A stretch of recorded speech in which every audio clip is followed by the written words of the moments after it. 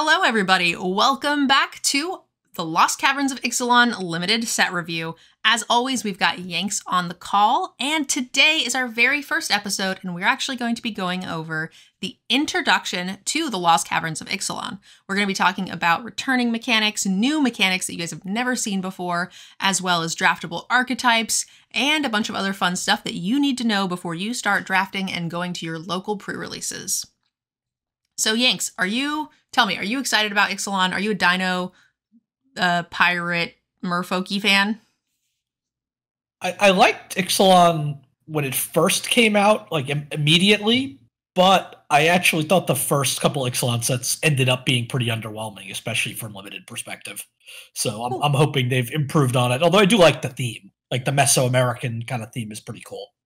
Yeah, so I did get to play some of these cards already with our pre-con decks. My Commander Show decked out got to play the early access, so we all played the pre-con. So there was the dinosaurs, the merfolk, the conquistadors was like the Orzhov-y, and then there was the pirates. So overall, a pretty well-rounded group of fan favorite creature types. So I'm really excited to see what we actually have here in the main set. Yeah, I thought it was interesting last time around, and you kind of saw it with your commander decks too, that you ended up with, it's a tribal set, but it's 4 tribes, not 5 like you usually get, which I just thought was an interesting twist on a tribal set. Yeah, makes sense. All right, so let's go ahead and kick it off with the start of our introduction as I frantically thumb through all these tabs trying to find my spreadsheet. So the start here, the reason we have this clay-fired bricks card up is we're talking about new mechanics coming to the Lost Caverns of Ixalan, and one of them you can see on here is craft. And the way craft works, it's always craft with something. Like in this case, it's with an artifact. What you do is you exile the permanent that has, in this case, the clay-fired bricks. You pay the mana cost associated with it, and then in this case, you also exile another artifact. Now, it can either be one in play or one that's in your graveyard. There are some that it's like exile 3 of something, and you can mix and match from in play or in your graveyard. It can be any number of those. Then craft resolves, and this comes back into play transformed onto its other side. So crafting from your graveyard seems like the better value if given the choice most of the time, because otherwise you would be, turning 2 permanents into 1. But this is an interesting mechanic. It's sort of like bargain, right? Like this does a thing on its own. You don't have to bargain it. But if you have the extra artifact either in play or in your graveyard, you could potentially spend the extra mana mid to late game for a bonus thing, which is the backside, which is Causium Kiln. And it just turns into sort of like a lord, and when it enters, you get it 2 creatures. So that's a pretty strong effect if you can come up with the 7 mana plus an artifact to exile either from your control or your graveyard. And you'll see that there actually are a fair amount more artifacts because we have pirates and things, so we tend to see a lot of treasures. But there's also a new map type token, which is an artifact. You'll see that later in this set review as well. And those will be premium targets for you to exile as well. Overall, Yanks, what do you think of this new mechanic, craft? I like your comparison to bargain, because that's pretty much right. You're looking for things that are doing things on ETB, or so you get the value out of them and then can sacrifice them. It's a little different in that you might also be looking for some self-mill potentially, depending on what color you're in. I think it's interesting. Bargain's a good comparison. Meld, which we only saw on 3 cards in Eldritch Moon, is another one. This could be interesting. It feels a little bit better to me than bargain in the way that you don't have to bargain it at the time. You only get the 1 opportunity. So if you want to play that spell and you don't have it, you waste that bargain. Whereas this, you're spending 2 mana, you're getting a fine ability on its face, and it can sit there forever, or it can be even used to be crafted with something else, right? If needed, because this by itself is an artifact. So you have the option over time to do both, which to me feels like great value. The biggest downside I see to this is, are the games going to be going late enough for 7 mana and an exile of another permanent to be relevant, or are these games going to be too fast? Yeah, I'm trying to scan through just quickly the set, and I'm seeing like craft for 2 or 4 mana sometimes. Craft with island is one. Craft with 4 or more non-lands with activated abilities is an interesting one. Hmm. Um, But so that said, the backside of this seems strong. Yes, yeah. So I think we're going to see a range of craft costs all the way from cheap ones like 2 mana up to 7. I saw a 9 mana one. So I think we're going to be all over the place on that. All right, let's go ahead and move on to our new mechanics, or the more new mechanics. And this one is going to be a little bit weird. And we ordered these in a way that made the most sense to us, but we will try to walk you through it. So first, we're going to be looking at descended. So descended just means that when this, when this is triggered, when your descended is triggered, if you had a permanent card that was put into your graveyard from anywhere. And now this can be your treasure tokens and your map tokens because those technically hit the graveyard and they are permanents even if they don't stay there. So that should still trigger it if I'm not mistaken. Correct. Cool. So descended is just that, right? This is a card that wants to trigger at the beginning of your end step. So each turn you get an additional +1/+1 counter if you throw something under the bus or sack a treasure. Oh, that's a good point that is being made. Those tokens do go to the graveyard and they are permanents, but they are not permanent cards. Do they need to be cards? It does. I didn't realize that until just rereading it right now. It's not if a permanent, it's a permanent card for that exact reason, I'm sure. I didn't read it that way either because I've never really seen it say that. Agreed. That is an interesting way that they have tweaked the text to be super specific. When I read that, it just says if a permanent would go to your graveyard, like you know how you skim? Good catch. Oh, yeah. Zero Wolf, wonderful catch. Yeah, so the way I read that was just if a permanent went to your graveyard, but that is not the case, actually. So you can't do treasures and maps, which makes this a much harder to trigger each turn. But I'm still fine with it. It's still, you only need to get one trigger of this for it to be a good card, which we'll talk about later in our set reviews. But it seems like a solid ability here. It's going to give you your money's worth. Yeah, I mean, it's going to be very dependent on the card, right? Descended is what you just described, but what the reward for descending is will be different on every card. So it's an easy enough condition to meet, especially because it works on mill, it works on discard. So I like it. It seems like pretty straightforward, at least until we see the next ability. Yeah, when I'm looking at the mechanic of a new mechanic and I read this card, it's a common, I kind of give the mechanic the general range or power across the board, which, obviously some will be weaker, some will be stronger, but more or less I seem okay with this. Okay, so here's where I get really angry. All right, so this is, we're gonna have a rant here, which is exactly when a Wizards of the Coast employee is gonna come in and see me ranting, and then they will hate me forever, but I'm sorry. Okay, so this is an ability called Descend, not Descended, just Descend. And you can descend 4 or you can descend 8. And what that means is a lot. I'll let you start with this one, Yanks. So, descend is an ability word. If anybody played back in like Odyssey block where you had Threshold, which was a very similar one, that just cared about having 7 cards in the graveyard. In this case, descend 4 or descend 8 will care about having 4 or 8 permanent cards in your graveyard. Yes. And that's it. It just checks to see if that happens. Now, what happens because of that? In this case, this has flying and it's continuous. Some of them might be when it enters the battlefield, it has a descend ability and checks then only.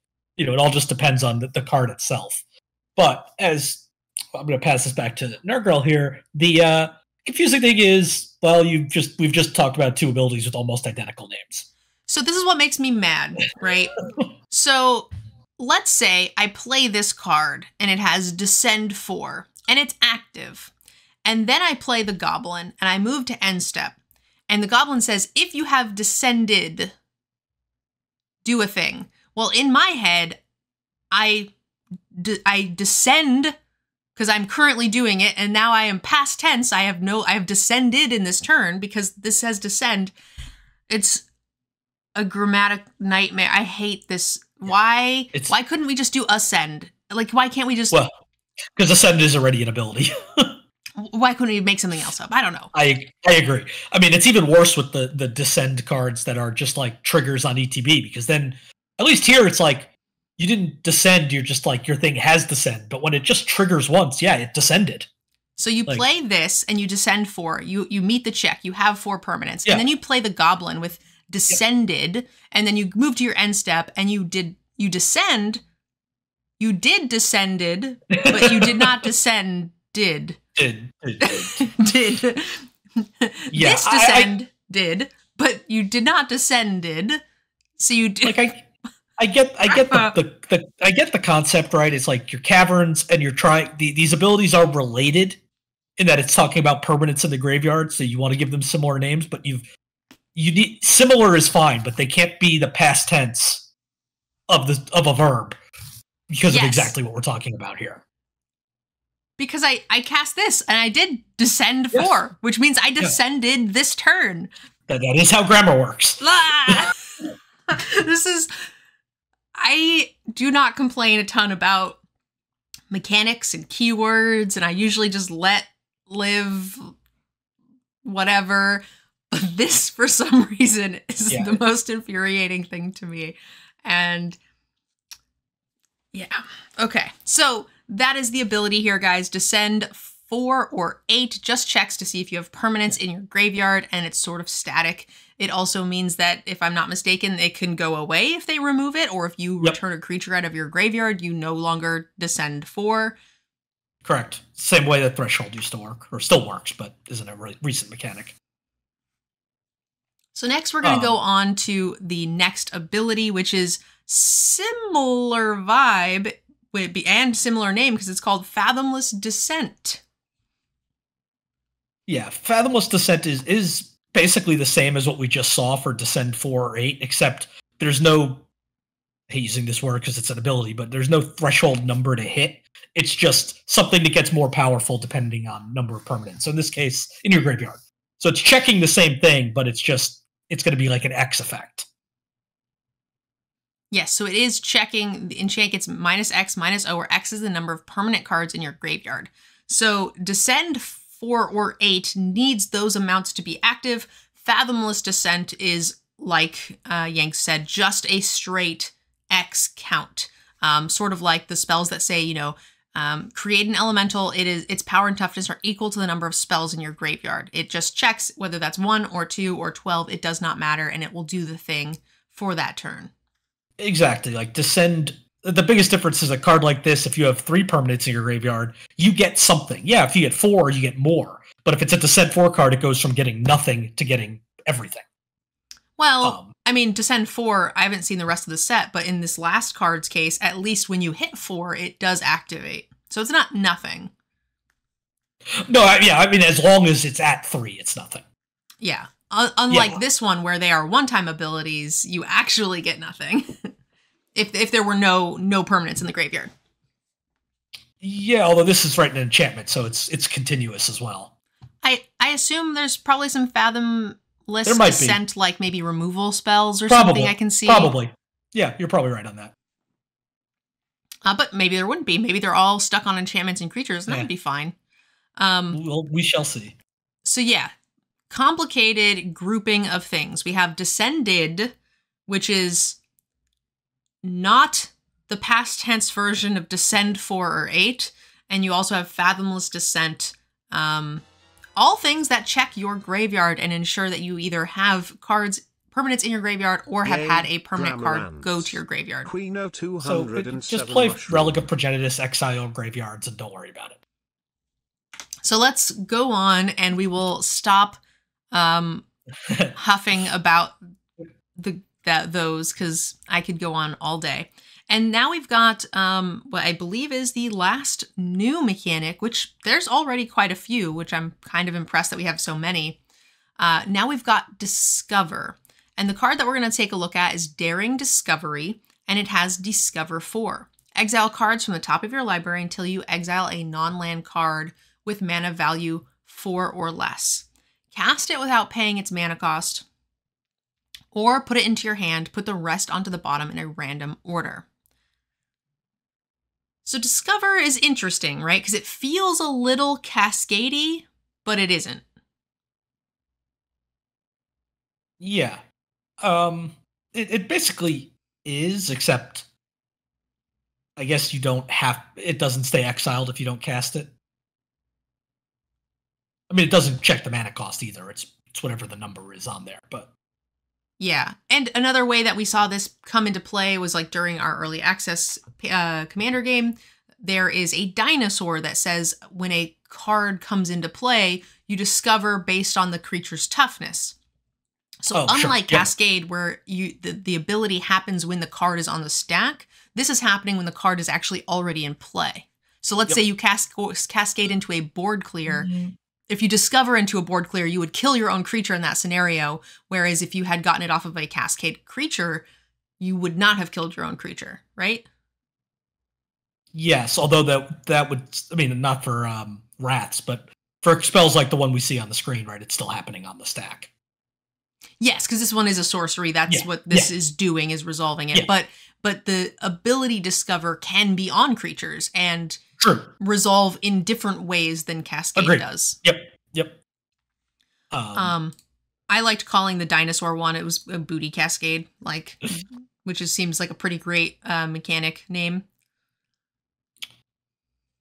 Yeah. I believe Discover should work the exact same way as Cascade when it comes to mana values. So like weird things like with double face cards should work the same as they do with current Cascade rules. One thing I know that is a little weird with Discover, although again, this is not particularly a limited thing, but is adventure cards.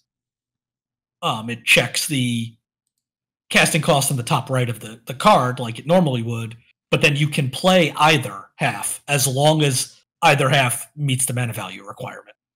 Oh, that's interesting. So like I mean, for adventure cards that makes sense because it's just an alternate casting cost. Yeah.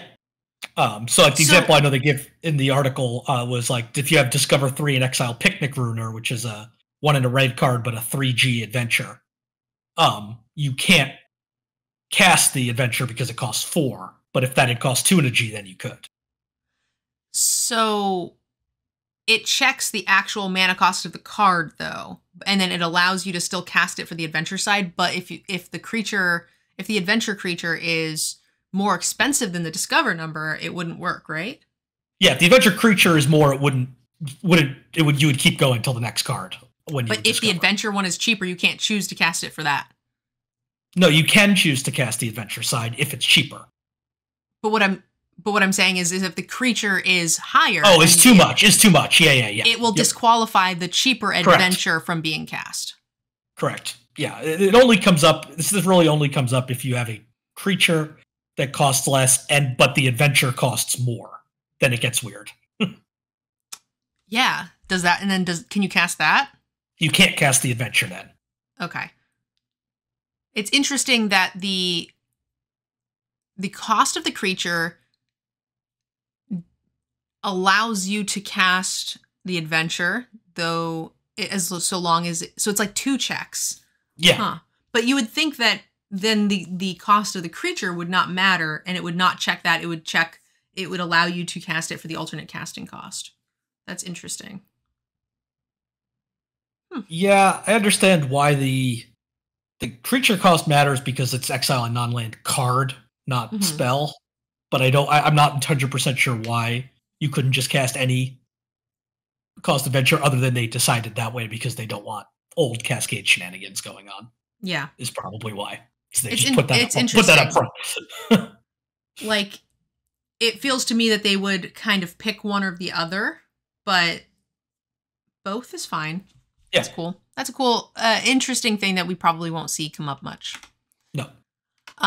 Okay, so that is the last of our new mechanics. So we're going to jump into our returning mechanics. This is the segment that is dedicated for those of you guys who don't play a lot of Limited or are newish to Magic and maybe don't know some of these older mechanics that come back from time to time but are, well established in Magic. And the first one we wanted to make note of is Battle Cry. So Battle Cry, I believe it's only like this card, and it wasn't even listed in the actual notes of the set, so I'm not really sure how it snuck in, but it's a cool mechanic and I thought it was worth mentioning. It says whenever this creature attacks, each other attacking creature gets +1/+0 until end of turn. So it's a pretty cool mechanic, great for going wide. White likes to do that, vampires will do that. So overall, a very aggressive mechanic that we're seeing come back here into the Lost Caverns. Yeah, I mean, this is in a standard set, this is the first time we've seen Battlecry in 12 years. Since Mirrodin Besieged. Now, it showed up in Modern Horizons, and it showed up in one of the unsets.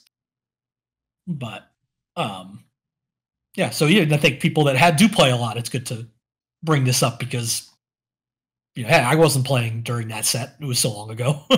Yeah. So I don't think you guys will see it much. This is a rare, and I don't think it's on anything else in the set, but be aware that it is a thing. Next up, we've got Flashback. Again, I don't think there's a ton of these, and it is more common than Battlecry, I think, so most of you are probably familiar with it. Flashback is just a way for you to cast this card an additional time by paying oftentimes more mana, or, some other sort of additional cost like discarding cards or something along those lines.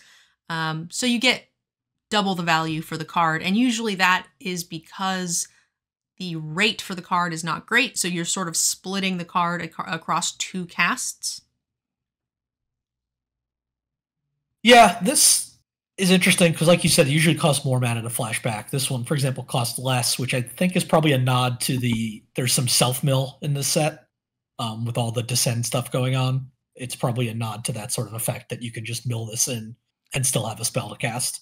Well, also 6 is a little high, I think, for this ability because it is creature you control for 6 at sorcery speed. Sure. Yeah, it's not a banger of a card on its face, so it probably just averages out. I feel like this ability probably should cost 5, so these 2 things together also equals 5, which makes it fine. Yeah. All right, so Flashback, Battlecry, and now we also have, I don't remember what this one was. Oh, transforming cards. This is oh, look at the cute little mushrooms. I didn't see those before. They're having a little seance. Oh, adorable. Okay, so transforming cards, again, something we're seeing more and more, but we wanted to make sure we noted them because they look a little like modal lands and modal cards where you can cast them on either side. These ones are not quite like that. They usually get cast for one side and then have to meet some sort of requirement for you to then flip them and transform them. So this one says control 4 or more creatures. You transform it. So it will flip into this, which turns it into a land and it does a thing. It's important to note when you transform something, it does not leave the battlefield. So for creatures that are transforming, if they have some sort of aura on them, that won't fall off because you're just staying in play. You're just transforming into something else.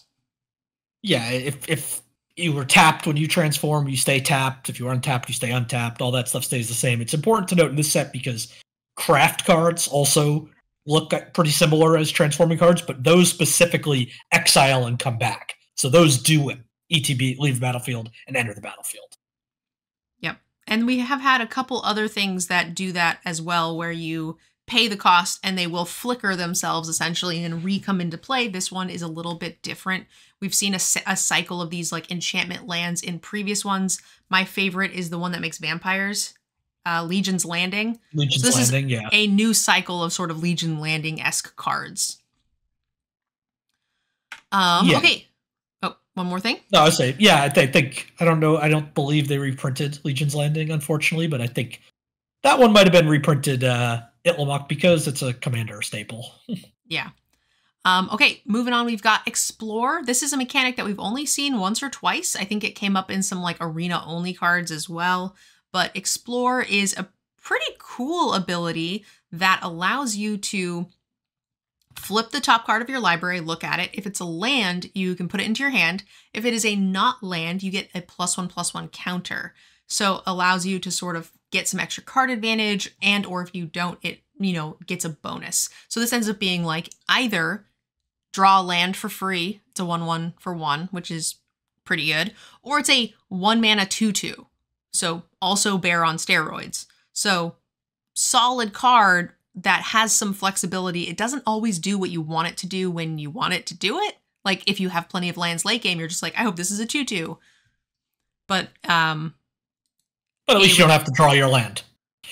Yeah. The next turn. So it just depends, right? Like what you are going to get with these are varied, but there's also quite a bit of synergy that's based around exploring. At least there was in the last set. Yeah, right. So this is an original Ixalan mechanic. Ixalan Rivals of Ixalan. I think it's been used in some of Universes Beyond stuff. Like I think there was a card in the Doctor Who set that had Explore. But it's all throughout the new Merfolk. The new Merfolk commander deck all explores. Yep. So I expect to see a lot of this throughout this set. It also has some nice synergy with the Descend trio of abilities, because when you don't hit a land, you get to have the choice of putting a card in your graveyard, which could be a permanent for Descend. Helps you with that. That's 100% true. That's a nice way of getting some extra stuff into your yard. Okay, next up we have a new token. Not a new mechanic, but a new token, which still felt like a similar vibe. So we're going to take a look at the Cartographer's Companion. When it enters the battlefield, you create a map token, which is not a thing we've seen in the past, which means I need to make more hammy tokens. But you get to put in a actual physical cardboard map that allows you to pay 1, tap, sacrifice it. Target creature you control explores, activate only as a sorcery. So either get a free land draw or a +1/+1 counter from this. So not super valuable. It's like, it's no clue. No, it's not a clue, but it's filling in that role of, the new sort of token artifacts they've been producing between clues and food and treasure and blood and now map token, power stones, like they kind of we might see repeatedly. Yeah. And I like that because you can put it into your graveyard, so it works out to be equivalent to a blood, kind of. Like you are going through one additional card, which is nice. And I think people really underestimated blood tokens, so I think this map will be really strong. I think the map will be strong. One thing to note is just like a lot of spells, right? This does target a creature at sorcery speed, so if they kill the creature, this will just fizzle. Yeah. I wish it said up to one target creature explores. But yeah, the creature has to be there to explore, I guess. So I guess it makes sense. To get the counter, yeah. Flavor-wise, you can't have no creatures going on an adventure. That doesn't make sense. So I still think it'll be strong, but yeah. I'm excited to make a new hammy map token.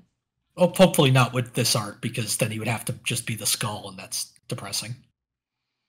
Well, he'll be like a little adventurer, like an Indiana Jones theme where he's got a map. The hat and the whip. Yeah. All right, I got a message, Andre. Okay. Final one, which is finality counters. We're going to take a look at the Soul Coil Viper. Sacrifice Soul Coil Viper, return target creature card from your graveyard to the battlefield with a finality counter on it, activate as a sorcery. If a creature with a finality counter would die, exile it instead. So this is an ability that has always been around. The only difference is it was never really keyworded. So we've seen a lot of creatures, and you'll play a lot of them in Commander, that say, return target creature card from your graveyard. If it were to die, it goes to the exile instead. It was hard to remember those. Now we've got sort of counters that can represent them. Yeah, this is just a tracking device for this sort of ability. Like poison counters and stuff like that we never had before either.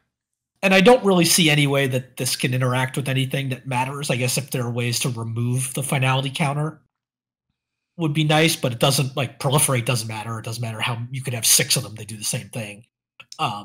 This does specify dies, so if you were to bounce the creature, you would be able to cheat death.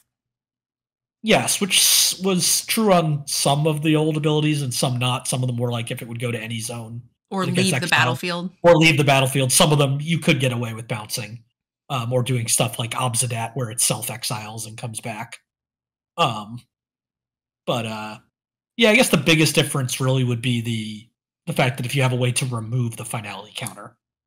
Yeah, which most likely, I think the easiest way to do that would be through a bounce. But I'm sure there are ways to remove counters that are silly, but not going to be unlimited. So not Yeah. going to worry about it. Okay, now that should be the end of our new and returning mechanics. So let's go ahead and jump into the draftable archetypes that you guys will be playing here in the next few weeks. So starting off with the Azorius, this is the only non-creature one, and that's because it represents artifact control. So you're going to have a lot of artifacts, and you're going to have a slow-paced card draw counterspell type game. Yeah, this is going to rely on craft to some degree. Even this is, it's not a creature, but it makes a creature. So it's not, pure, draw go control. But yeah, I mean, we've seen this sort of as artifact style deck in white blue in like original Modern Masters. That was a little more tempo-y than control, but it was another sort of artifact theme. I do remember seeing a lot of craft and a lot of descend 4 and 8 in blue. So I would expect to see a lot of those new mechanics in this archetype. Yeah, probably. I think white has some explore, but not a lot. So I think you're right. I think this is going to focus on craft and descend. Okay, so this one has a flip side. Again, we'll get to that when we do the ratings as well, but we wanted to just do a brief overview of the archetypes. Next up, we have the Dimir colors. This is going to be descend control, so it's going to focus a lot on what you have in your graveyard. So it's going to be a little bit of self-mill. It's going to want you to have permanents actually in your graveyard. Yeah, this is another controlling deck. As you can see by something like Descend 8 is not something you're going to get too quickly, even with some sort of self-mill, but it's going to be one of those that's slow but powerful. Yeah. Now, yeah, Descend 8. This particular one, it's an ability that you can activate when you have Descend 8, so you actually can use it, later. It is not dependent upon you needing to have 8 permanents in the graveyard at 5 mana. So don't let that deter you when playing these things. Yep, and it counts itself because it's in the graveyard when you have that ability. So oh yeah, I was gonna try to say these things because it's really funny. So Master's Guide Mural. Hey. These are the signpost cards, guys. Uchbenbach, The Great Mistake. Just like every me. time I hear that, I think of the song like The Great Escape playing in my head for some reason. How would you say this card? Uchbenbach. Pretty close to what you did. All right. I'll take that. Now we have Zoyoa, Lava Tongue. Yeah. Sweet. All right, so now we have the Rakdos sort of signpost here, and this is going to be Descending Beatdown. So we are interested in having permanents go to the graveyard, either by sacrificing or having them in combat. This has Death Touch, so it's a great thing to activate for your other descends. But also at the beginning of your end step, if you descended this turn, each opponent may discard a card or sacrifice a permanent, and then it will deal 3 damage to each opponent who did not. So great little way to punish your opponents for doing some fun stuff, or you get to do some fun stuff and punish your opponents. Yeah, Rakdos often has some sort of sacrifice theme to it, which fits very nicely with the descending type deck, especially an aggressive one. Also, Rakdos also just wants to get in and be aggressive, have little black Death Touchers, make trades, play these things post-combat, and get value. Yep. So don't be afraid to get in and box. Next up, we've got the Gruul, and this is going to be Dino-themed, and it is going to focus on just stompy dinosaurs, which is normal for the Ixalan sets. And we've got the signpost card is It's Quinth. Yep, it's Quinth. It's Quinth, firstborn of Gishath. That is a very baby Gishath. I don't remember. How big is Gishath? I'm thinking Galt is a 12/12. Gishath is a... I don't know. It's a 7/6. I mean, that looks, if this is a 2/3, that isn't a feat. That looks a lot bigger than a 7/6. Yeah. Well, I mean, maybe it doesn't, maybe it doesn't scale right? Like little chompers, they chomp. It's true, and I guess there are all sorts of dinos that might be big feet, but like small torso. Yeah, he's got little arms. Anyway. These are very little arms. We get distracted. It's late. We're tired. Sorry.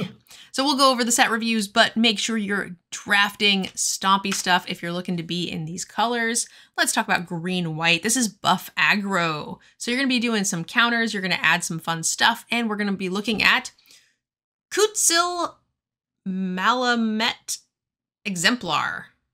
Yep, very good. Yeah, green-white, I've seen some cards during Spoiler Season. A lot of it is, they're calling it buff aggro, but it's this clause of having your creatures have power greater than their base power is basically. So it's not specifically counters or auras. It's just anything that's increasing your power or toughness in some cases. Yeah. So it could be, counters, lords, whatever. But I mean, Selesnya, right? Selesnya gets buff. You go wide, you get buff. So not surprised to see this archetype. It's not like particularly unique. Okay, now we've got the white-black. We've got the sacrifice theme, and we're looking at Bartolome del Presidio. Presidio, no T in there, but otherwise, sure. Very good. This is going to be your sacrifice vampire cleric-y vibe, and I'm here for it. This is going to make a lot. I need all these cards for my commander decks for sure. Sacrifice another creature or artifact, put a +1/+1 counter on it, so you're getting some benefit for sacrificing. Black wants to do a lot of those descended past tense, so you want cards to be hitting into your graveyard, which will allow you to get so much value, right? Like this guy already gets a counter for your sacrificing of your 1/1 or whatever, but then on top of that, you're going to get more value from the rest of your build. So pretty excited to see how this one plays out. Yeah, and you're starting to see some of the overlaps, right? We saw black-red wants things to descend. So the black side, you've got sacrificing things. White-blue is artifact control. The white portion, and also you can sacrifice artifacts. So you're starting to see how some of the color pairs overlap. All right, next up, we've got the blue-red. And this is typically going to be your sort of like spellsy, but we're focusing a little bit more here on like pirates and some artifacts. How does that go again? Ark. What is a pirate's favorite letter? R. You would think it's R, but it's actually the C. C. So it's interesting, right? Like most of the time, it focuses on spells, and that has been the case in the last few limited sets. But here, it's going to be a little bit more piratey. So you're looking at more at creatures, you're looking more at artifacts, probably more for treasures, and map tokens is going to be super dope for your pirates. Interested, this is one of the ones I feel like is breaking the mold. Most of the other archetypes have been pretty straightforward. This one I think is going to be a little bit unique to our typical draft format. Yeah, definitely different than your normal Izzet deck. Somewhat similar to what we saw last time we were in Ixalan. Wasn't as artifact focused, but it was pirate focused. So, a little bit different, but more in that vein than in the last few sets. All right, moving on to Golgari. I love a fungus. I'm a big Slimefoot fan. So we have a sort of descended, grindy, saproling, slimy format for this. I'm guessing you want to do a lot of stuff with your graveyard because you have Descend 8. So you want permanents in your graveyard. That could be self-mill. That could be like, dumping a bunch of stuff and then recurring it. I think this will be an interesting archetype, looking at what we have here with a multiple Descend character. I mean, why did everybody enjoy being around Dakawali? Dakawali? What's that? Well, that's the card name here, Akawali. Oh, Akawali. I don't know. He's a really fun guy. Oh my God, Yanks. Go home. All right, that's it, folks. Goodbye. See you in the next video. Yanks won't be there. You're the worst. All right. What do you think of this archetype? Black-green in the last few sets have just not had like a really good identity, and I think we might actually have one here. It seems pretty focused on these, large descend numbers. Yeah, I like it. And now we've got Boros. So this is going to be the tapping mid-range, which is an interesting way to describe a sort of Boros archetype. So this might be a little bit unique as well. This particular creature, this is your signpost. When it attacks, you may tap up to 2 untapped artifacts you control. If you do, discover 3. So it's going to give you access to treasure and map tokens. It's going to give you something to use those resources for in addition. And then discover is, we talked about, like sort of a cascade-ish ability. So you'll get free cards off of this as well, which could be really helpful to an aggressive Boros deck that needs to keep cards going and keep their hand full. Yeah, scrolling through, you've got some cards that like are cheaper or do more damage if they target tapped creatures. So you have some tappers in the set as well. So it's definitely a different twist on Boros. Normally you're tapping just to attack, but here you're tapping for other reasons. Yeah, incentivizes you to get, maybe you don't care about trading or getting your 2/2 eaten because you know that you'll likely get something replaced. For sure. All right. Moving on, almost done. Now we've got the green-blue, the Sultai, the Simic deck, not quite Sultai, but we've got the Explorer mid-range, Merfolk. We tend to see a lot of like ramp and big idiots, and Sultai in general does tend to be pretty mid-rangey, and I think Merfolk also tend to start to snowball in that mid to late game, so I'm not surprised to see that here as an archetype. No, you had a lot of the Merfolk in original Ixalan explored, and not surprised to see that continues here around Mtgnerdgirl. Oh, I was going to say it. Yeah. Mtgnerdgirl current conductor. I think I forgot some. Caparocti, Sunborn, and Akawali. All right, close enough. I suck at saying card names. So, Yanks, I think I know the answer to this, but what is the archetype you're the most excited to see in action? For what I most want to play, it's probably Dimir. But okay. I'm actually curious to see how the Boros one comes out because it's so different than normal. All right, the one I'm the most excited to play per always is Orzhov, and this is more Orzhov for me than most in Limited.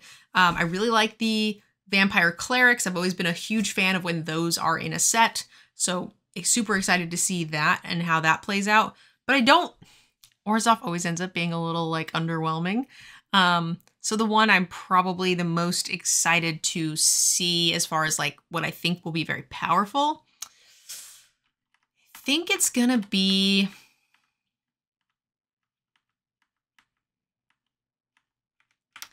I'm kind of excited for this Rakdos. I feel like this is a really cool mechanic, and if done right and drafted well, can be an absolute amazing deck.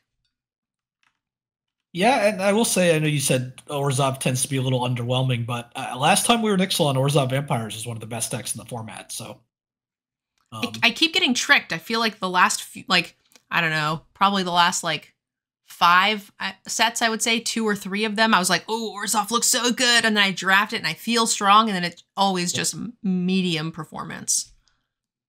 I hear you. I remember it being good last time.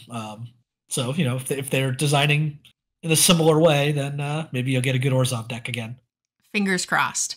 All right, so that's the end of our introduction to the Lost Caverns of Ixalan. We will be doing the full set review. This one was a little bit on the long side, but make sure you guys tune in. We will be posting each of the colors as well as colorless, multicolor, and is there another one? No, there's no wrap up. So yeah, check those out. Yanks will be on the call. We'll be rating every single card from 1 to 5 based on its playability in the average, sealed, or draft. So Thanks again, guys. Let us know in the comments down below if you are excited for the new Ixalan, and let us know which of the draftable archetypes you think will be the strongest. Thanks for watching, guys. See you next time.